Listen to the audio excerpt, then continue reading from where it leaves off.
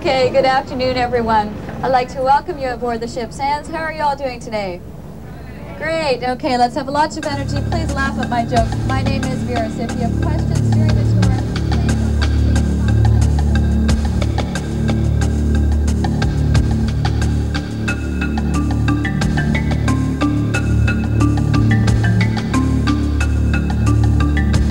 tour, Toronto, the largest city in Canada after Montreal, lies on the north shore of Lake Ontario.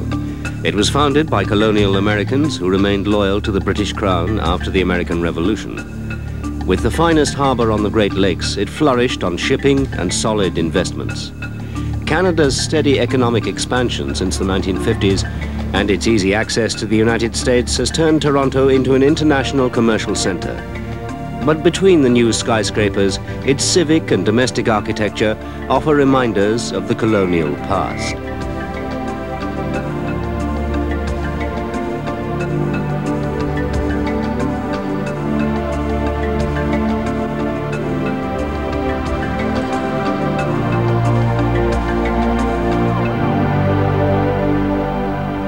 Peter Ustinov once said that Toronto was what New York would be like if it were run by the Swiss.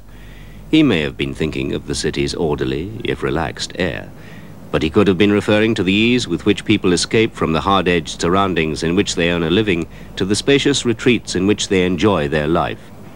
Out in the leafy suburbs, where for many the day still begins with a farewell wave from an old-fashioned porch, there are plenty of things that the Swiss, or anyone else, might envy about Toronto.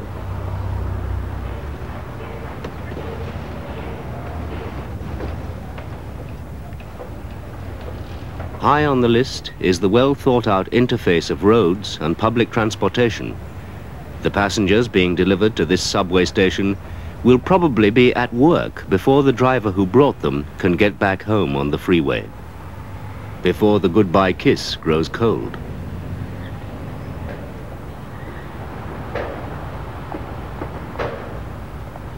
As regular as its own timetables, the Toronto subway wins awards for the safest, cleanest, smoothest running system on the North American continent. Without it, Toronto would be an entirely different kind of city. Not only do more people use the subway every year, but those who do use it increasingly often. The average passenger now takes 200 trips a year, compared to only 150 in the mid-1960s. The subway is the critical part of what Toronto is because it was built over about a 20-year period at the same time as the population of the city of Toronto doubled.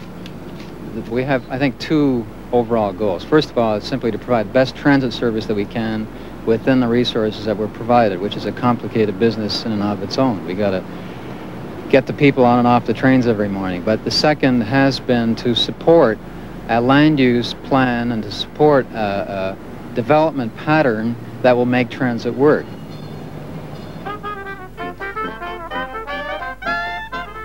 Until 1953, the streetcar and the automobile were adequate forms of transport for a place that was still something of a backwater. But at that critical moment in Toronto's growth, the city fathers showed remarkable vision. In partnership with the surrounding communities, they gave the Toronto Transit Commission some stirring orders. $67 million was invested in a heavy-duty, no-frills subway as the backbone of their people-moving plan for the future.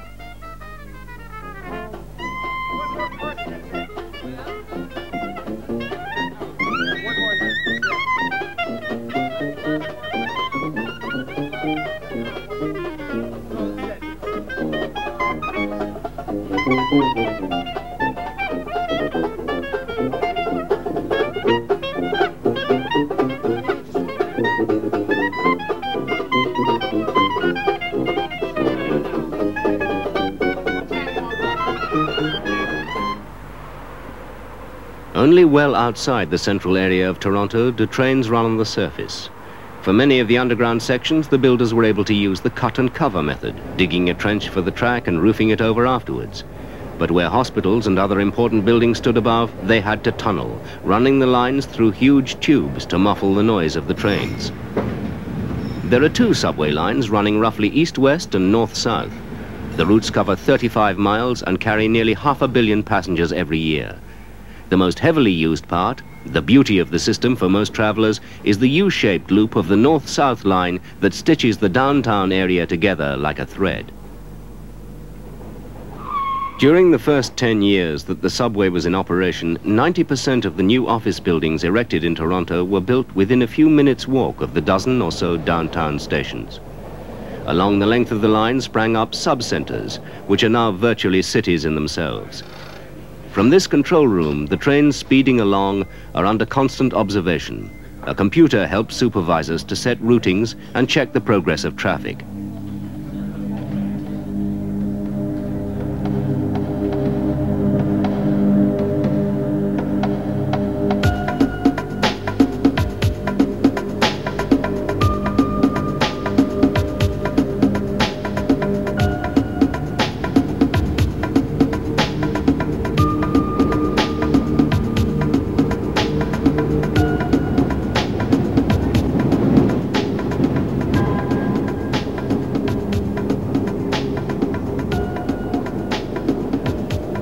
The cars are wide and comfortable, even when packed during the morning and evening rush hours.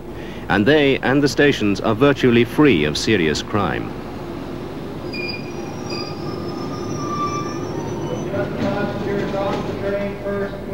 Yonge was the first line of the system to be built. Where it intersects the east-west Bloor and Danforth line is the busiest station in town. It's also deeper than those that serve only one line. Both below and above ground, it has become Toronto's principal crossroads. Keeping the conflicting streams of commuters apart is work for experts. The biggest problem would be the synchronization of the crowds from one line to the other. When there's a minor delay on one line, that causes a backup of trains and therefore a surge in the crowd flow from one line to the other. So you could have on the east-west line a 5-minute delay, then all of a sudden you have a lot of people coming on the north-south line trying to squeeze onto one train. You can only get about 1,000 people on a train. And in rush hour you can have 3,000 or 4,000 people at the station at one time. You notice in the afternoon they're in a hurry to get home more so than they are to get to work. But you get a lot of rush. The rush hours now are lasting longer than they used to as well. There's more and more people out going to work.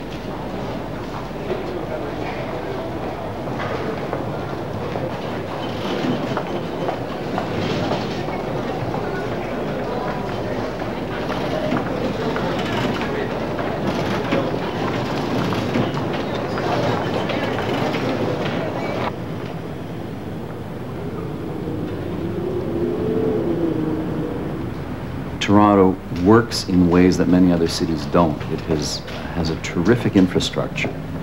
The way the different services relate with each other, whether it's the transit system, the surface transit, the road systems, the computerized efforts that have been made to keep traffic flowing, the citizen activists who've stopped expressways from going into the center of the city, the desire on the part of everyone to keep it working.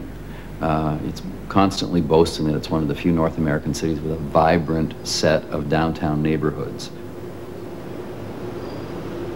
Charlie Pachter may be the Toronto subway's most unexpected fan. He finds it both an inspiration and an opportunity. At the time, I was looking for work. I had heard a rumor that they were contemplating a mural for one of the stations, and I started to think about the placement in this station of something monumental. And I realized, of course, that hockey is to Canada what wine is to France. So what did I do? I took the two historically most famous rivals in Canadian hockey history, the Montreal Canadiens and the Toronto Maple Leafs. One team was blue and white, the other was red, white, and blue.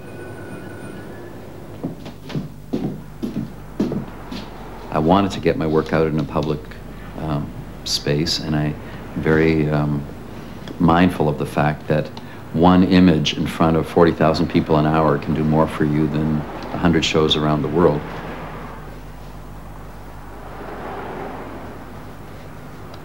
I would probably like to see more stations as events rather than just places that you pass through. For example, given the choice, I would have liked to have done the entire platform in hockey players. They only gave me 35 feet. That's all I was allowed. But those are the little things that you're up against. You know, when I would have a grandiose scheme, I'd get a phone call from the head of the TTC saying, well, you know, it's not an art gallery, eh? It's a subway station. You know, that sort of practical, and our subway, as you can see, is nothing if not practical and clean and matter of fact. Cleanliness, matter-of-factness, Toronto virtues. Above ground, Toronto, like most of Canada, is snowbound for much of the year, but the remainder offers an enviable outdoor life. The summer is all the sweeter for being short. For these few weeks, it's hard to imagine the harsh winter ahead. While the sunshine lasts, everyone makes the best of the lakeside.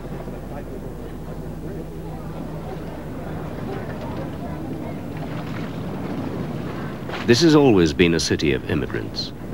After World War II, Toronto became a cosmopolitan city. A wave of displaced Europeans diluted the original English, Scottish, Irish mix, getting here however they could. Some of the newcomers did pretty well for themselves. Welcome to Honest Ed and the great, great city of Toronto. Here in Toronto there's a famous man, but this guy must be insane. His prices are so low, any day he'll be broke. Honest Ed is his name. Well, I've been in Toronto 65 years now. I was 9 years old when I came here.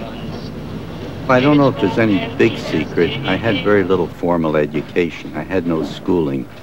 And almost 50 years ago, when I just getting married, I cashed my wife's insurance policy for $214, and we started a small store in this same location. In fact, there's a sign in the corner window. It says the original store was smaller than this window. And that's how it started. And I think there was never a plan, but it was just an evolvement and a development. And today we have about 400 employees in this store, and it takes away a big part of a block. The gaudy discount emporium that bears Ed Mirvish's name is not his only interest.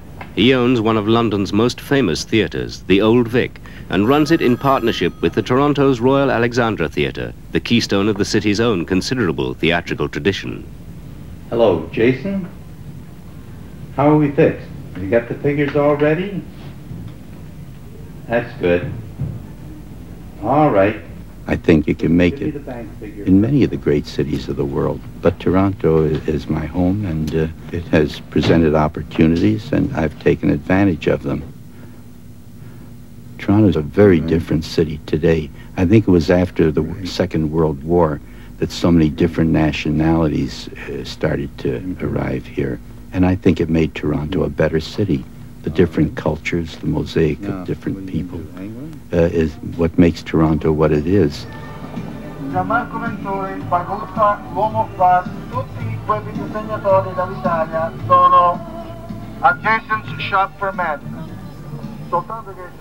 The Italians were the first wave of arrivals from Europe.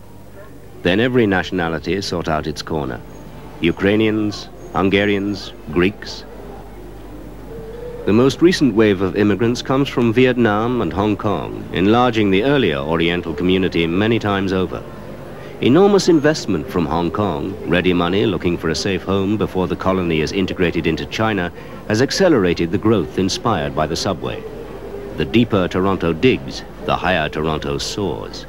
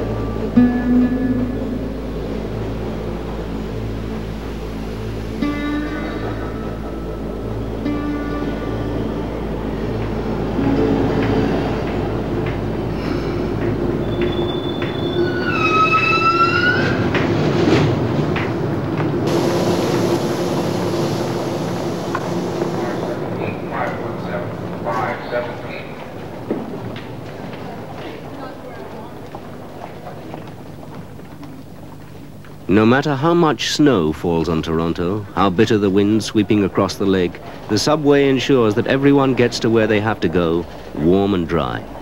Inside the downtown loop, marked out by the subway, a vast underground city has come into being. It covers 14 square miles. There are atriums, escalators, restaurants, galleries of shops that any city would be proud to see above ground.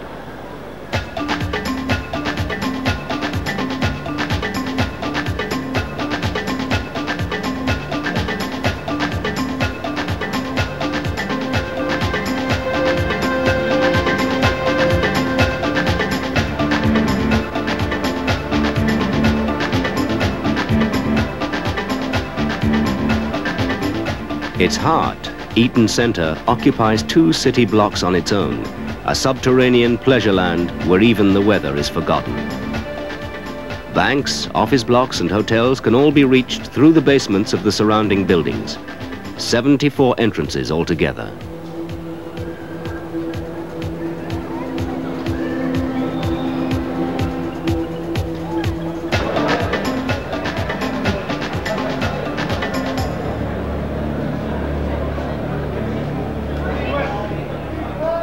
In the 1920s, when the United States, across the water, was in the grip of prohibition, many a shady fortune was made in Toronto from bootlegging. Today, brokers come in on the subway to tend the financial locomotive that powers the city's prosperity. This is now one of North America's top volume exchanges.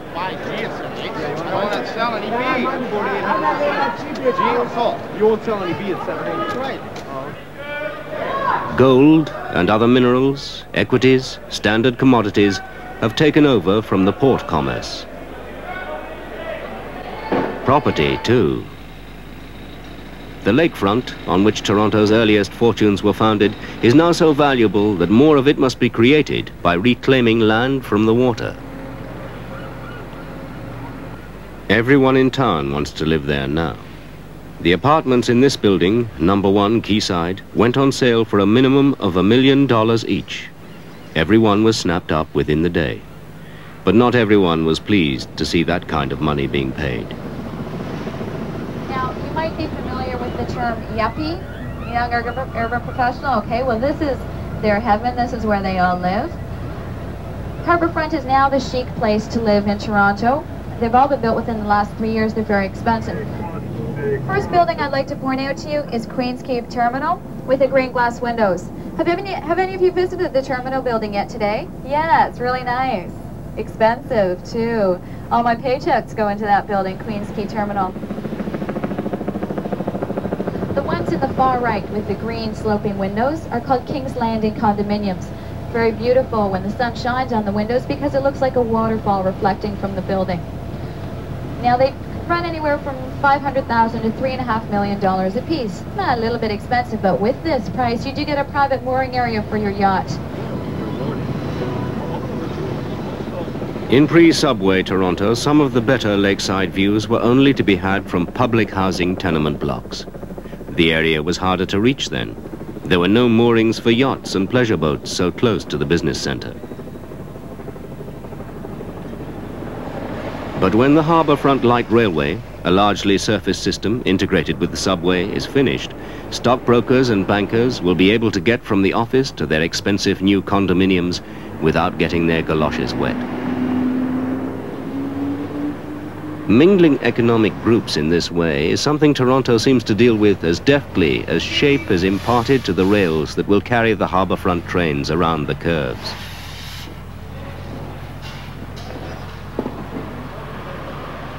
In many ways, the Light Railway was one of the Transit Commission's more complex projects. Deciding to spend $50 million was merely the beginning.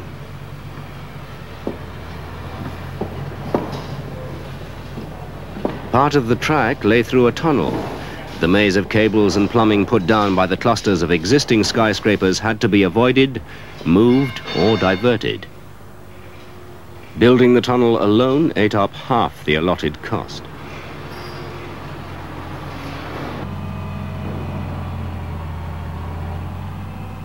The completed Harbourfront line permits passengers to connect with mainline trains as well as the subway system proper. That's the way they like to do things in Toronto. Integration of public transport has been the key policy of the Transit Commission from the beginning. Toronto's surface routes have, of course, spread far beyond the subway's reach.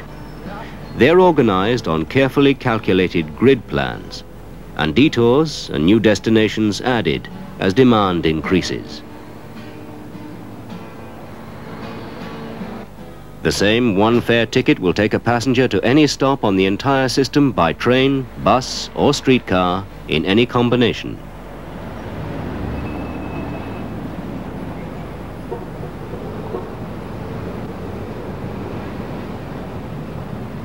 Those first old streetcars, rounded up in the United States and given a coat of municipal paint, were labeled Red Rockets.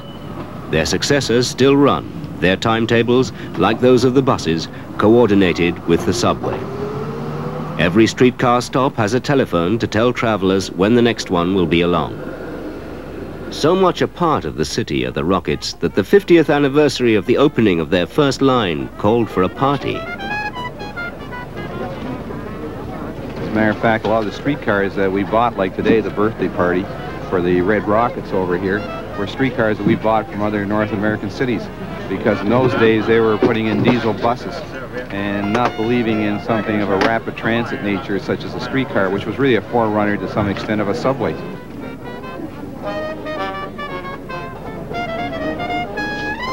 There's no question that you can't have major development in the city without rapid transit, because people in the city believe in using rapid transit. It's not a socio-economic system, unlike some cities in the world where people go because of their economic situation.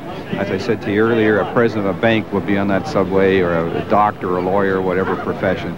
You'll be riding the subway just as much as anybody else because it's convenient, it's efficient, and that's the kind of system we want. So that it's very important to any development as to where the transit is going. Toronto now has twice as many people to move about as it did when the first subway line opened. The planners, by redesigning the city from beneath, have been able to keep pace with such dramatic expansion. And there'll be more to come. We're going to see in Toronto, I think, a replay of some of the dynamics that happened in the United States 20 or 30 years ago, the conflict between the car and transit. People don't decide to leave their car at home because transit is cheaper. It's always cheaper. But if you can provide service, and this is where the subway comes in, then the investment in service is what works. And this is what's worked in Toronto. Except for the very, very high end of income and people who have 3 or 4 or 5 cars, almost everybody in Toronto uses transit. It's just taken for granted that everybody uses it. It's a community service. We're in the middle of that debate right now. That is, what the decisions taken by Metropolitan Toronto and by the other levels of government over the next 3 or 4 years with respect to that dynamic are going to determine the shape of Metropolitan Toronto for the next 50 years or so.